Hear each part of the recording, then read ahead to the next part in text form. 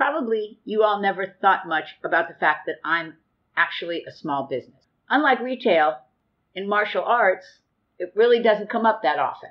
But from one small business owner to another small business owner, I'm asking you to support Honor Athletics in Georgia. So how would we support them, Landon? Thanks for asking, Sensei Jackie. To order, call for personal service at 770-945-5150. You can also order all your karate needs and more online at honorathletics.com.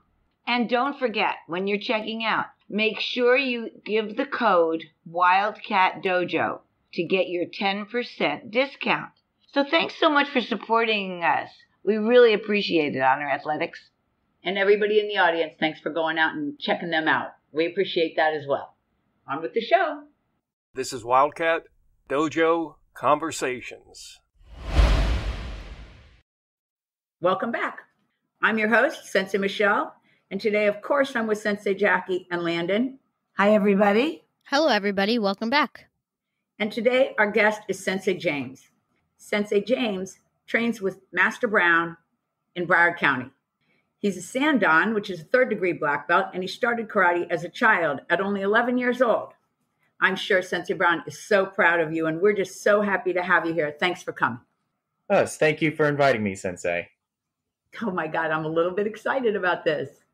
Because not only are you here as our guest, but we also are going to talk about 3, not 1, not 2, but 3 master swordsmen.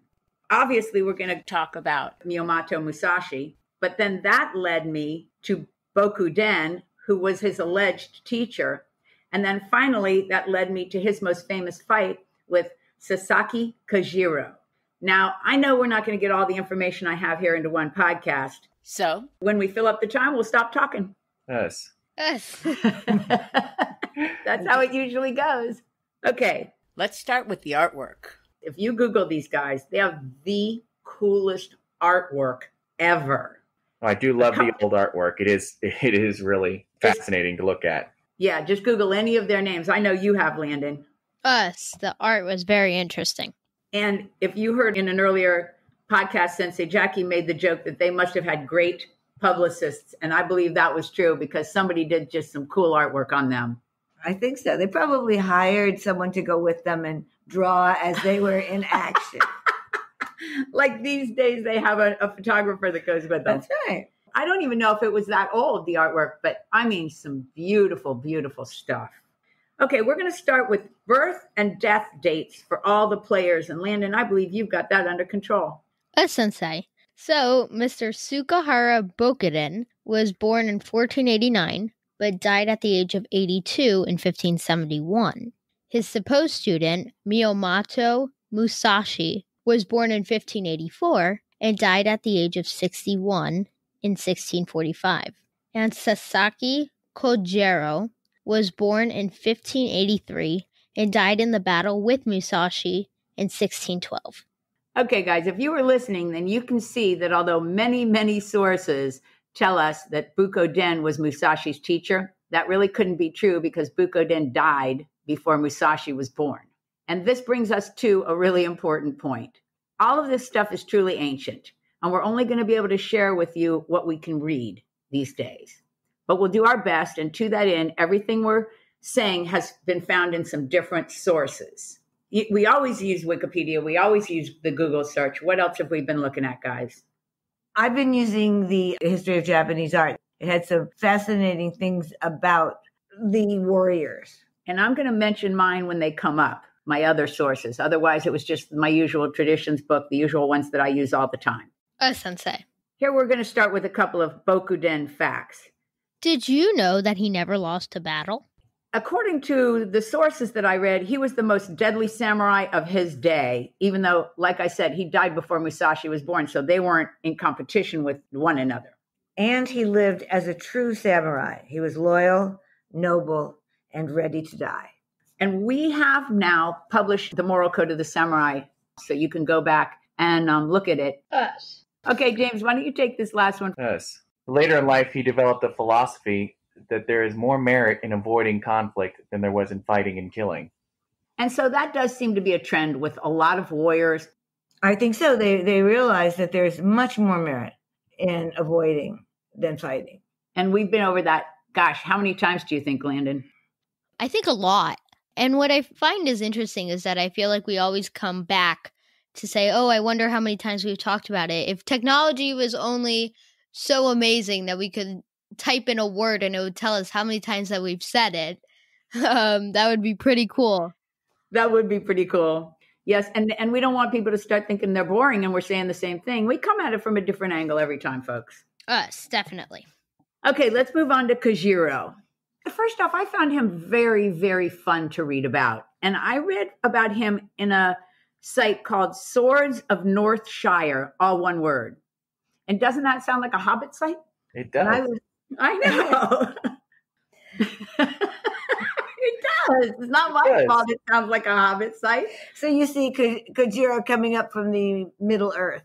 He would have to play the Gandalf character, in my opinion. Oh, Jackie just gave me a dirty look. I guess she's a funny Gandalf fan. Okay. All right. Again, you're with the part where it's just ridiculously difficult to find accurate information. And specifically on Kojiro, very little was archived, something that I found interesting because he was just as famous as Musashi in his own way. But here's what we found in no particular order. There is a movie, I did not look it up, but I'm going to someday, called Sasaki Kojiro. And it was made in 1967. So I guess we should try to catch it. He was born during the Azuchi Momoyam period. He trained and fought mostly, though, during the Edo period, also the Tokugawa period. So you're saying the Edo period was also known as the Tokugawa period? Cool. I didn't know that. And I'm not totally sure on that. I wanted to look that up. Why don't you look it up right now while we keep talking without you? By all accounts, he was a master swordsman. According to one of the sources I read, Musashi was kind of not happy of what a great swordsman he was. And so Musashi went to the daimyo of Kojiro and said, I want to fight your man. Really? And Kojiro had to go. It was an honor thing. Even though they were both at what would have been the apex towards the end of their career, and they could have certainly gone their whole lives without ever having met in battle. I know. That's a wild fact, huh? Wow. To interject, the Tokugawa and the Edo period are the same thing. Bingo. So Swords of the Northshire was not wrong. I do believe you're right, ma'am. You can always count on hobbits. Okay, Landon, you're up. So his fighting name was Ganru, which means large rock style. And he founded a school of swordsmanship named the same thing, large rock style. Now, see, that's weird. But it does segue me to the Rock, our teacher, right? I wonder if Master Collegian would have been called Ganru. Okay, Sasaki used a nodachi, or a very long katana. And we will get into blades another time, and I cannot wait. Me too. It has been said that in the late 1500s, he dueled and won a battle against 3 opponents with a tessin, which is a fan. Which we do have a soft spot in our hearts for fans because I teach it. Yes. And a lot of people don't give fans credit for being one of the samurai weapons. But if you listen to our podcast, you know it was one of their 18 weapons. Okay, James, take this next one, please. That's All Sensei. right. This led to being named the chief weapons master of the Hosokawa fief. That's a tongue twister. Yes, it is. These people, so, as smart as they were, they'd make their names a little easier, you know? Yeah. And you have one too, right, Sensei Jackie? One of his nodachi, or long swords, he called Momo Hoshizao, which meant the laundry drying pole. Wow. Wow. He must have had a sense of humor about his long swords. You That think? is funny. Okay, he is most famous by far and away for losing to Musashi on the remote island of Ganru Yujima of Funashima. But we are going to get back to that. Can I just say that that is terrible that you're most famous for losing to somebody else? That's so bad. Good point. Wow. Unfortunately, yes. I actually feel bad for him too. I really do, because he really had major accomplishments. I mean, he had his own sword school. He was the chief weapons officer in someone else's territory. And this is where he goes down in history. Wow. Whenever you said chief weapons officer, and all I think is in like a corporate world. A chief weapons officer does not fit to me with your chief finance officer and your CEO. And then you've just got the CWO, your chief weapons officer. It evens the playing field. But I will say about That's great. Kojiro, part of his loss was his arrogance and his own temper and the fact that... I don't know about arrogance because we weren't there.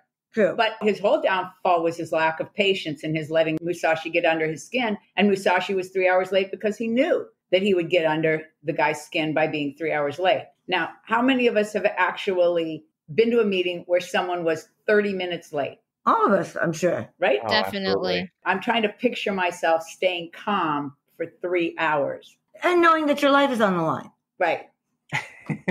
And then again, then the fact that, so the story goes that Musashi came in tattered clothing, which Kojiro did not think was the right thing to wear for a death battle, that you should have been dressed the way he was dressed, in all the fine clothing, the way it was done at that time. So, in other words, it was psychosurgery to the bitter To end. the bitter end, that's right. But anyway, we're way ahead of ourselves because now it is time to open up the door to Musashi Miyamoto, or Miyamoto Musashi, as we like to call him. And he is by far and away the most famous swordsman that I believe every martial artist knows his name that does Japanese martial arts. Don't you guys think? Us. I think it's one of the Definitely. first names we learned when we were talking about the history of martial arts. Of swordsmanship. Swordsmanship, yes. Not of martial arts, because there's plenty of famous people there, but of swordsmanship. And I think a lot of modern day, like not modern day, because we're in the new millennium here, but like Funakoshi Yes. and Conro, Conroe. these are great martial arts people, but from the swordsman standpoint, I agree with you. Okay, he did have a lot of names here. He was born Miyamoto Masana. I also found that his family surname was Benasuki, which would have made him Miyamoto Benasuki. So your guess is as good as mine why there's two different conflicting records there. And in the end of his life, he had a Buddhist name, Niten Doraku. I find it so interesting how all of them had their Buddhist name. I think that's cool. Or whatever religion they finally turned to in the end. Us. Start me out with some facts, Landon. So he fought and he won his first battle at only the age of 13, which I think of is kind of crazy because I'm 12. And it's crazy that somebody already won their first battle close to my age and supposedly killed his opponent. So I find that very thought-provoking.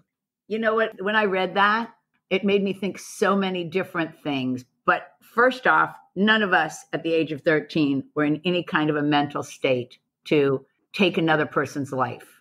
Oh, definitely not. Either physically or mentally. You're in agreement with that, right, James? Sensei. That's I can't imagine myself as a 13-year-old ready to fight somebody to the death.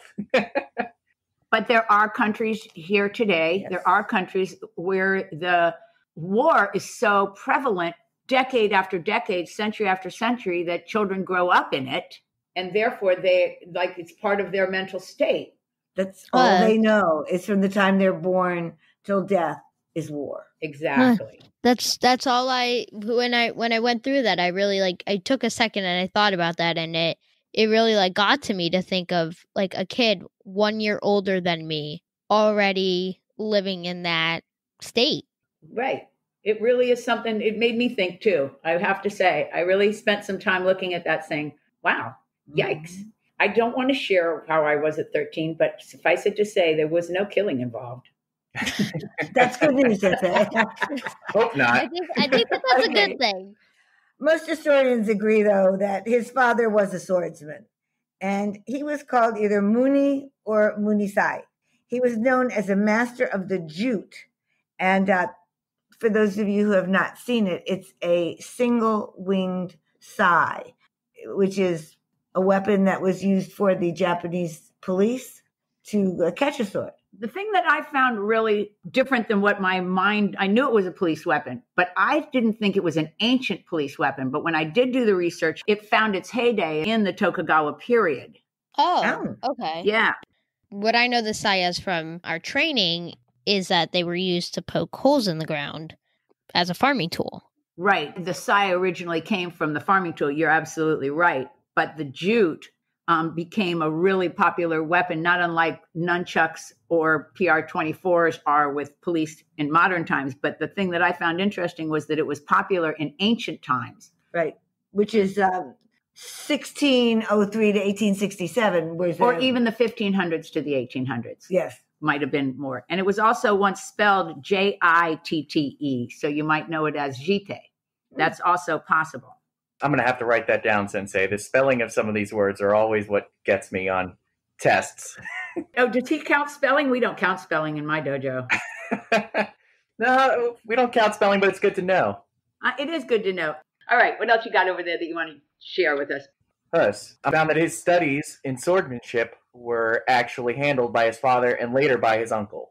Okay. So the romanticized version was that he was taught by Bukuden, but what you're saying is that he was actually taught by his father and later his uncle, which I think is even cooler. Yes. It would have been kind of cool, though, because Bukuden was already dead. No, we're not opening that door. Okay, Landon, what do you got over there? All That's Interesting reported that Musashi became a Ronin, which is a wandering samurai who did not have a lord or master in around the 1600s.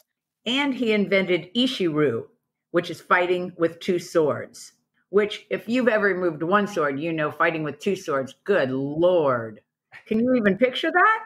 A lot of strength and great eye-hand coordination. A lot of management. Yes. Here we are. His most famous and by some accounts, final fight. Okay, I did find one site that said he initiated a few battles after retirement. I did find a site that said that. Even though everybody says Kojiro was his last battle, and everybody says that he did move into a cave and did his thinking and his writing, but a few sites say that there is evidence that he came out and had a few battles, even in retirement. Yes. But the battle with Sasaki Kojiro took place in 1612. He, Musashi, arrived 3 hours late, even though by all accounts, Kojiro and Musashi were equal in talent. Kojiro let the 3 hours late thing really get under his skin, and he was, as they say, blind with anger at Musashi's disrespectful action. Musashi had, after all, asked Kojiro's lord to arrange the battle. Anyway, using a bokken, a wooden sword, Musashi hit Kojiro with a blow to the head, and it was over. It seems like an interesting strategy. I got a picture of a one-punch knockout at the beginning of round one in a boxing match from when you were just reading. Like, that was the image that came to my mind. The one person was just not paying attention, and they had a weakness, and the other person saw the weakness. Also, Sensei Jackie, I think you said that Kojiro was also distracted by the fact that he showed up in the tattered clothing. How did you say that? Apparently, at the time, when samurai of the highest class were going to fight, they came with their retinue, and they came in the finest clothes that they had for their battle. And that was the way it was done. But Musashi came in old, dirty, tattered clothes. And Kojiro felt that it was disrespectful to the battle. So he let all those things distract him from the battle, and there it is then. And we're back to Master Collegian and distractions. Yes, we are. This is a wonderful way to finish up this one, because I truly believe that Master Collegian was somehow a warrior from hundreds and hundreds of years ago, and we were just lucky enough to get near it. That's correct. Because he had a lot of individual traits, that's true, but he was a warrior, and he was not in any way, shape, or form above any kind of strategy. And that's what we said right here about Musashi. Any trick will work, and he did it. And he is the more famous of the two in death, partly because he was around long enough to write the different things that he wrote. But it is on that note that we're going to close this one out. So tune in next time, because I'm for sure going to finish telling you all about Musashi, his Book of Five Rings, and so on and so forth. But if you have another subject that you're interested in us talking about, send it to me. You can send it to me at Dojo Conversations at AOL. You can send it to us on Facebook at Wildcat Dojo. You can get in touch with us on wildcatdojo.com, which is really what I recommend, because there you can see pictures of all the different people that have been on the show. And I'm going to try to put one up with some different weapons on it for some of the people who might not know what the weapons look like. Excellent. Listen, so that's really cool. Landon's favorite. Text or call 954-350-1915, 1915. And James, I want to thank you so much for being in this episode. And I know you're going to stay to be in the next episode, right? Oh, Sensei, I'm happy to be here. Good. All right, guys, I'm going to close it out. Bye, everybody. Bye, everyone. Signing off till next week. Thanks for being here. Hope you join us again next week on Wildcat Dojo Conversations.